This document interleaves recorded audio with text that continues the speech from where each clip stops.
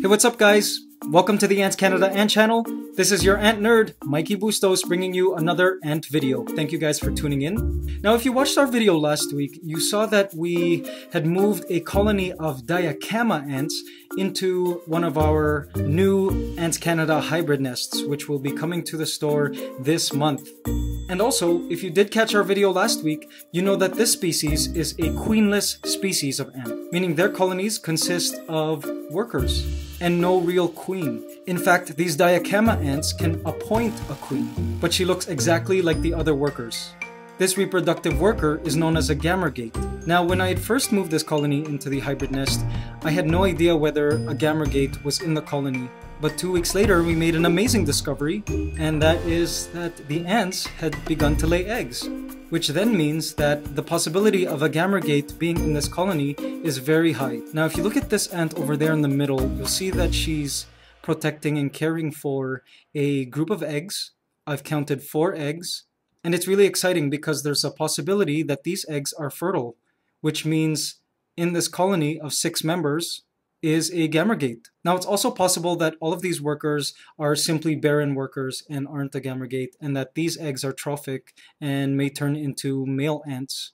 But I'm hoping not. I'm really hoping that one of these females is indeed gravid, that she's the gamergate, and she has survived being extracted from the wild. Another possibility is this group of workers might have been a group of just workers, and they decided to elect a gamergate among them. And that gamergate may have mated sometime in the past, but had her fertile egg-laying abilities suppressed somehow because, well, perhaps maybe there was another more dominant gamergate that had elected herself or had assumed the position of egg-laying gamergate. But, you know, in the absence of a gamergate, this species is known to elect a gamergate among them. So it's really exciting for me because I want to see if these eggs will turn into workers. And if so, that means that this colony will grow from just simply a few workers. Now, the colony's been doing really well, and it's really interesting because I've noticed that there's always one worker that's watching the eggs. I don't know which one of these workers is the egg-laying gamergate, but I know she's here. But I did notice that one worker is always caring for and watching over this brood here, the group of eggs. And another worker is always coming by to check, to see and make sure that everything's okay, that the one watching over the eggs is okay, and it's really neat. I've noticed that they even take shifts. Now, if you look here, you'll see that this worker just came along and kind of boxed out the other worker and said, hey, it's time for you to take a break. I'll take over from here. So I've noticed that these Diacamma ants take shifts at watching the eggs. So it's really hard to say which one is the gamergate. And again, there's always a second worker coming by just to make sure that everything's okay. It's really, really neat. Now, these ants are really large ants, and even though they are a queenless species, completely composed of workers, they seem to work like any ordinary colony. It's pretty amazing. You know, they work cooperatively at gathering food, and they'll share food, of course, through trophallaxis. As you can see here, it's kind of like a kissing action that the ants do, where they can exchange food from their social stomach to the new ant that wants to eat. See that? It's really, really cool. I really love watching these ants. Now, these Diacamma ants, if you saw our last video, are being housed in a Camponotus version of our hybrid nest. I acquired them from a friend of mine who is a curator at a museum here in Manila. And these ants were collected from the mountains. And so they do really well in an air-conditioned room, which is really interesting.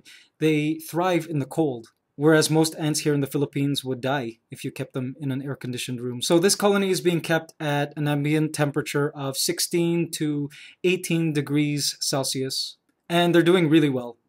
When there is food outside, they will cooperatively help subdue the food. As you can see here, this one ant discovers the cockroach that I've put in there, and then eventually all the other workers come running out and they come and help.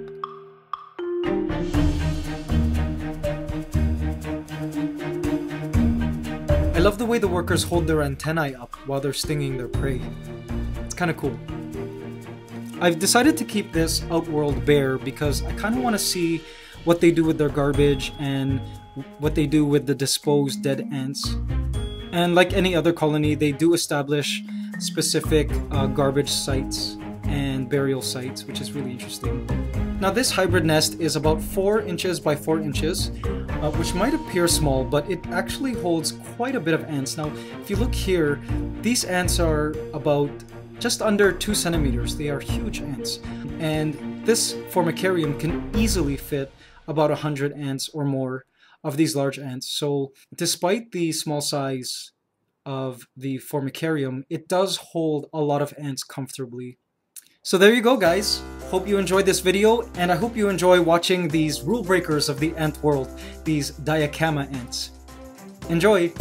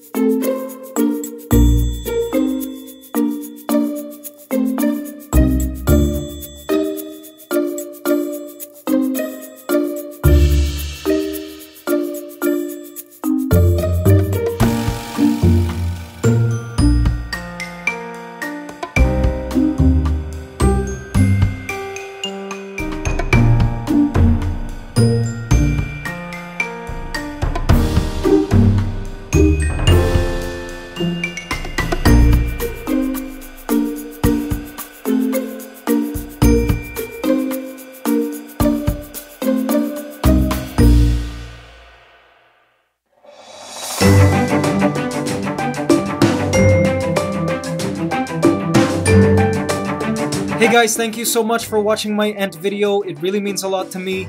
Please remember to subscribe if you liked what you saw, and also check out some of my other videos on this channel. We've got a video for the parents, for all of you kids who might be having problems convincing your parents to let you keep ants. Have them watch that video. And also, be aware. Don't make any of these top 10 ant keeping mistakes. So please watch our top 10 ant keeping mistakes video. Thanks so much, guys. It's Ant Love Forever.